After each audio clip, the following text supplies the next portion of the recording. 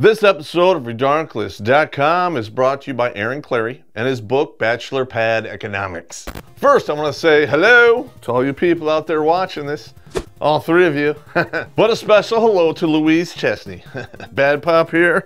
I got bad news for you, and I'm breaking it off 3 feet up your ass. Winning! You made a fool of the world with your sympathy-seeking ways. But here at Redonkulous, we don't play that game. I don't have any sympathy for you. In fact, I'm gonna lay it all out and show the world what a slur you really are. And you're not getting any mercy either. I'll lift up my shirt here. You can put your hand up there and feel the pulse of my cold, dead heart. Here at Redonkulous, we don't practice BDSM and we have no safe words. So let us begin.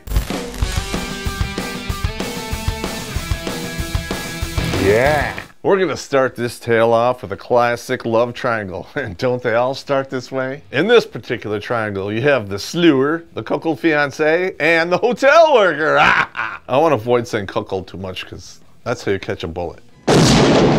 Let's start off this tale with a backstory about the happy couple. First, we have Louise Chesney, age 24, and the fiancé, Paul, and I'm not going to use his last name because he's already been run through the shit house, if you know what I mean. Listen to me, Paul. Don't write a check ever against a woman who's still riding the cot carousel. You're 48 years old. You're over here. Your big head has overpowered the little head. You're worried about the deductible fees and costs. While she's over here riding the cock carousel, obviously doing the more cock and coming home with her tonsils buttered. What the f were you thinking? Edit that out.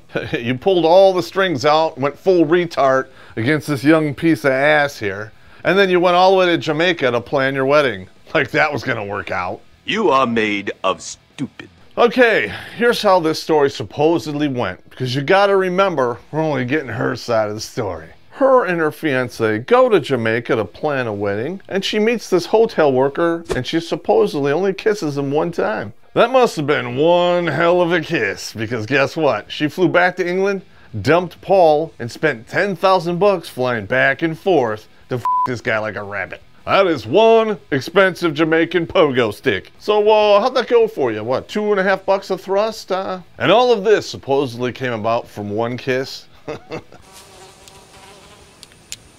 That is one big pile of shit. Oh yeah, and there's a bouquet of rotten fish crotch. And of course, a cup of Jamaican clam chowder on the side. Winning? No. You know, the woman only cops to the minimum things you can prove. Other than that, never happened. I think she got tongue massaged from head to toe and got her tonsils buttered and punched in both holes, just saying. I've said it before and I'll say it again. She won't be the first to go cuckoo for Cocoa Penis Puffs, just saying.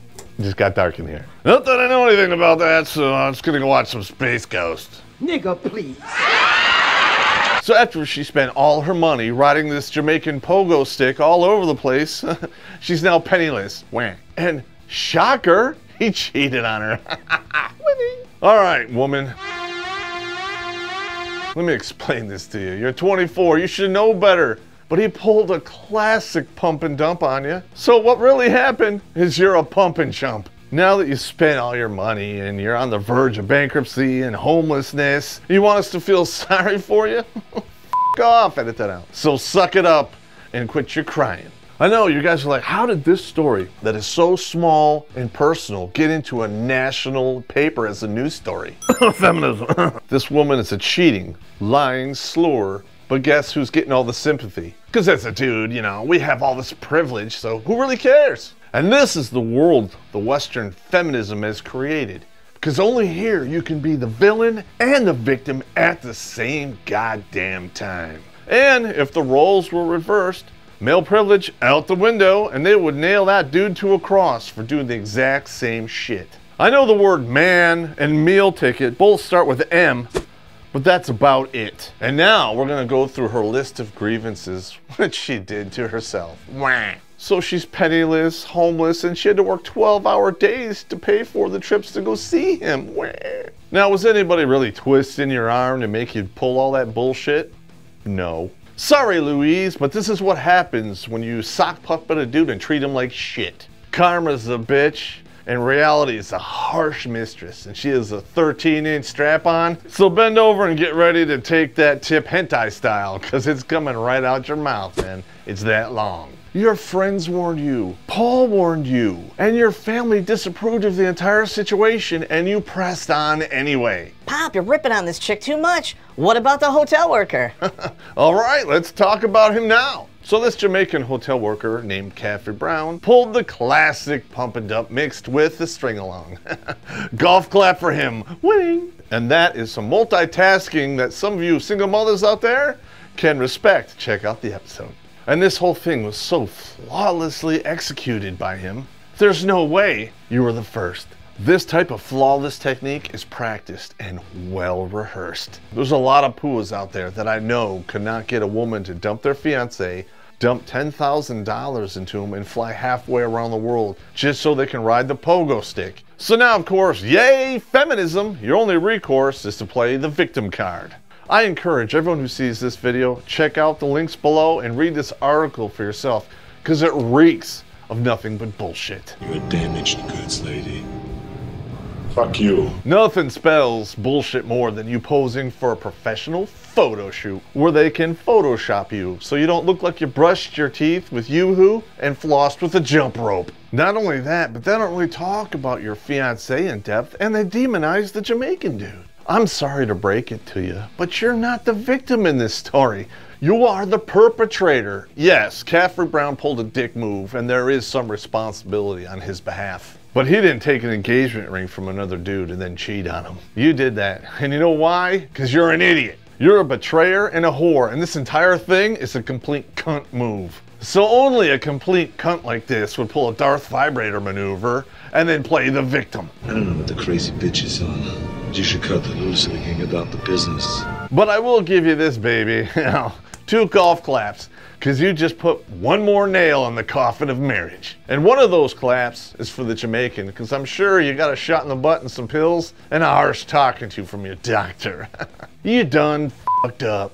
So now the entire world knows that you can't be trusted. You did a photo shoot, had your story on a national paper so men can Google you down the road and avoid you like the goddamn plague. I know your ticket says to Jamaica, but all I see is a one-way ticket to poverty.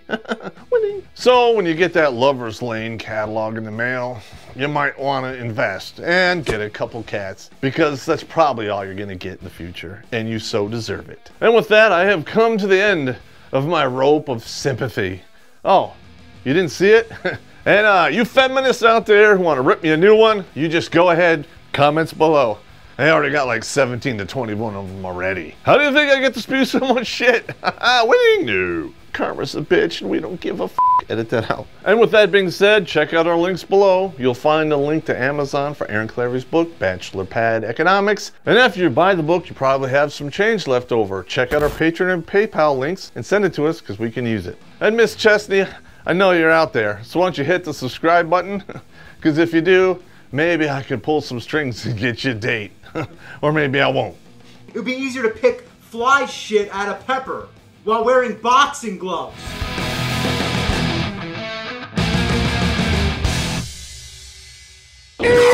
Louise Chesney. It's just a love triangle, it's classic love triangle, which is actually a whore triangle. All right, I'm opening the beer. It's in front of the camera. For those idiots that say I don't really drink on the set, I do. But just think of the fun. Yeah, I know, like, wait, what? What the f does that say? Cunt? You guys are like, Pop, you've been banging on this. Actually, I'm not banging. No. No one wants to bang. Ripping on her, bagging on her. Oh, That's so f***ed up.